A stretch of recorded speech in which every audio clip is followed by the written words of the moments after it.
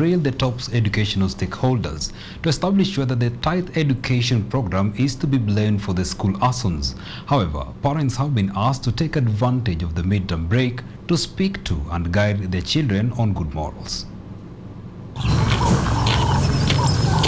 Over the years, the second term of school calendars have been characterized by chaos, with students raising school structures. Parents are now blaming the administration for the calendar changes that have been made this year to be the cause of school fires.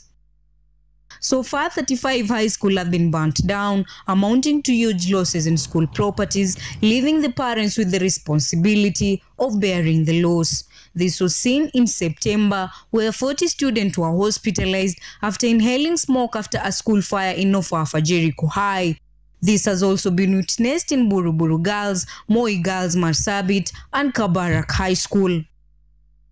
I think it's now an appropriate time for Kenya to go through a process of self-introspection, to relook at our education calendar, relook at our education committee, and distinctively analyze, review it, and see whether that is what is impacting in the burning of school. The Parliament has an opportunity through the Education Committee to interrogate the education calendar and whether it is a contribution to burnout amongst students, hence the torching of dormitories and other infrastructure.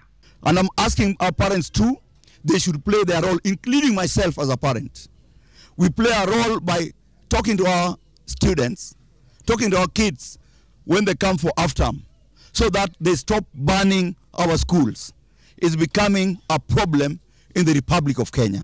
Bishop Rose Okeno of Anglican Church in Kakamega County hailed the government for the decision to release students on half-term break, asking the parents to take advantage of counsel and guide their children on good morals.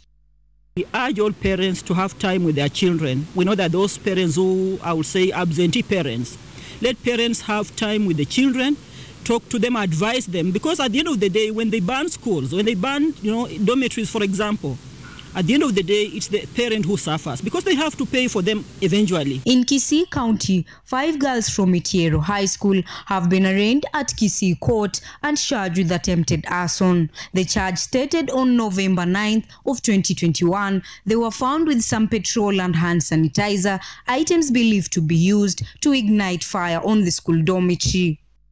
Frida Mapenzi, KUTV.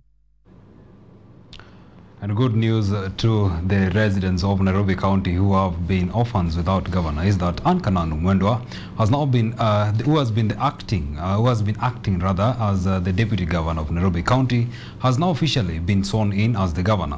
Kananu has taken over the reins from Governor Mike Sonko, who was ousted on allegations of abuse of power and misuse of resources. In her inaugural address, Kananu pledged to be ruthless in her attempts